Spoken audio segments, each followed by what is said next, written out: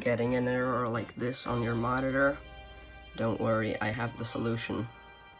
So what you can do is you can actually change the format to what it is asked in here, but that isn't that easy. And I'm gonna show you how to get rid of this and still play on your PlayStation like this and use your monitor on this format. So what you're gonna do is you go over here, have a look at this, and here is the menu button. And you're just gonna press and hold that down, and it should go away after a second. You're gonna get that, and then that's gonna disappear, and there you go. It's done. Thank you for watching. Like and subscribe if this helped you, and I'll see you in the next video.